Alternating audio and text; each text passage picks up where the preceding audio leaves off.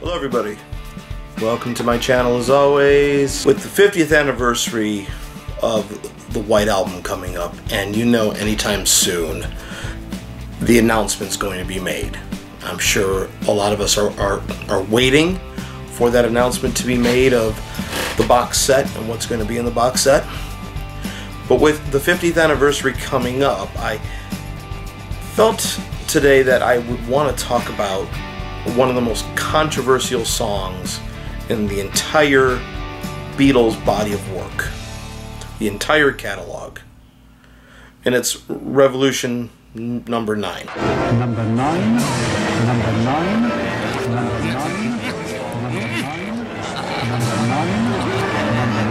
9. You either love it or you hate it. I still see people saying things like, I skip over that track. I still see people saying it's an abomination. But there's a lot of modern music ensembles that have actually added it to their repertoire.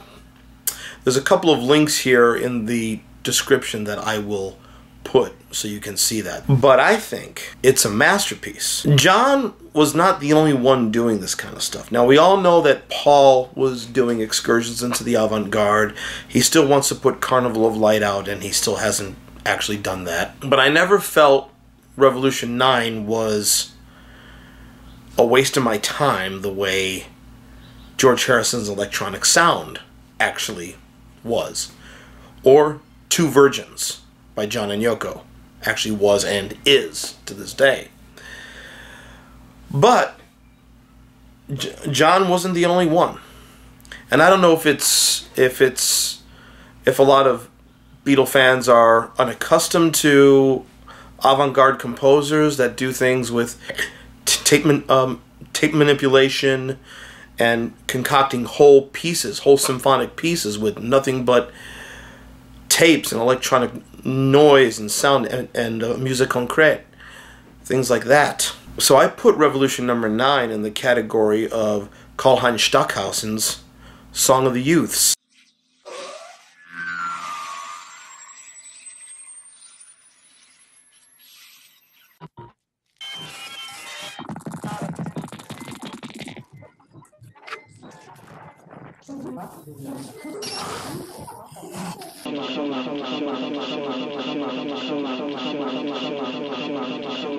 Now, another thing, I remember when I read Nicholas Schaffner's The Beatles Forever.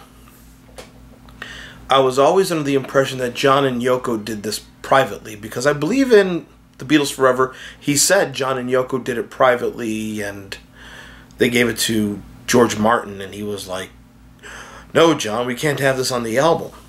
Mark Lewison's The Beatles Recording Sessions book contradicted all of that. It was done at Abbey Road, or at the time EMI Studios. George Martin was there in a producer capacity, even though supposedly it was John controlling everything. They overtook 3 studios the night all the tape loops were all laid down. And it is a Beatles track. If we're to believe thebeatlesbible.com, there's a quote from George Harrison where he says, Ringo and I compiled that. We went into the tape library and looked through the entire room and pulled main selections and gave the tapes to John. And he cut them together, the whole thing. Number 9 is because I pulled box number 9. John sat there and decided which bits to crossfade together. If Ringo and I hadn't gone there in the first place, he wouldn't have had anything. So in that regard, it's a Beatles track. And the fact that George is actually a part of the spoken word stuff that he and John does, it's a Beatles track. Coming out of the extended jam that was done on Revolution number 1, which was faded out on the White Album. Fading that in and out. And it is a Beatles track, in my opinion, because of that. Because George and Ringo helped out on it. George did spoken word stuff with John. And of course Yoko's on it. And it is supposedly a lot of Yoko influence. But I suspect George Martin had a lot more to do with this track than John wants people to believe. If any of you have the book The Lennon Letters, Lennon fired off a nasty letter to George Martin around 1971 or 72 because he saw an interview with George Martin done by, I believe, Russell Hardy, where George Martin was talking about the tape loops on Tomorrow Never Knows and Revolution Number 9, and he specifically said on Revolution Number 9, he, George Martin, was trying to create the music of the future. And John took big offense to that and said, you had absolutely nothing to do with it, but all one has to do is listen to Revolution Number 9, then listen to Two Virgins, then listen to Life with the Lions, and listen to the Wedding album, and you could see the difference between Revolution Number 9 and those three albums. Revolution Number 9, I think, is a fantastic piece. I don't know what John was ultimately trying to create with it. I know he said that he was trying to create the image of a revolution through sound, but I do like the fact that it's kind of like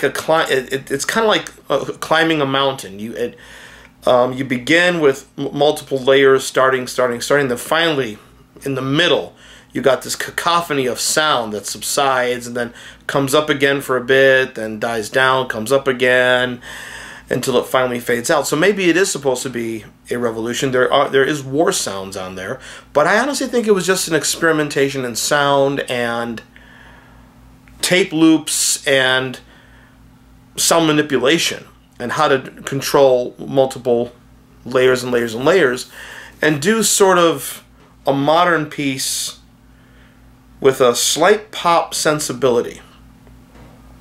I think it's a great piece. I've listened to it several times, and when I first heard it, I got the White Album originally for Christmas, Christmas of '81, and I couldn't wait to hear that again, probably because for my 8th birthday, my grandmother on my dad's side got me Pink Floyd's Ummagumma. And side 2 of Ummagumma is all 4 members of Pink Floyd doing solo experimental pieces. The more famous being Roger Waters' Several Species of Small Furry Animals Gathered Together in a Cave and Grooving with a Pict. And I loved that stuff. So the fact that the Beatles were doing that stuff was amazing to me. I think Revolution Number 9 merits multiple listenings. It's not for everybody. It's not supposed to be for everybody, but it's neither a filler track either. And where it's sequenced and placed on the album is perfect. It definitely is not a filler track. Like I said, I listened to that thing. I put headphones on. I've listened to just the left stereo channel. I've listened to the right stereo channel. I've listened to it both together. I've even done a thing with my headphones where I put the headphone jack slightly in to where it's all mono, so I hear it in mono. However, the official mono mix of Revolution Number 9 is a fold down of the stereo. Now, we all know what happened afterwards. You know, supposedly Paul did not like it and didn't want it on the album. Paul has never elaborated on the fact that on why he never liked it, and I wish he would, because he wants the Carnival of Light out there. 15 minutes of what, judging by the session notes and judging by the Mark Lewis and Beatles recording sessions book, is 15 minutes of them mucking about in the studio. Whereas Revolution Number 9 seems like a nice, tightly composed piece made up of tape loops. There is a form to it. And again, I think George Martin had a lot to do with the form. I think John was offended that George Martin let out a bit of truth. I don't think George Martin would lie that he was trying to work with John and trying to create music of the future. But it's a fascinating track, and I'm kind of happy that the Beatles, through John, did such a daring track. Have an artist nowadays do a track like that on their albums.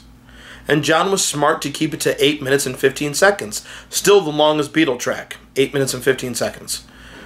As opposed to 15 and a half for what is supposed to be Carnival of Light. But I think Revolution Number 9 is a modern classical masterpiece.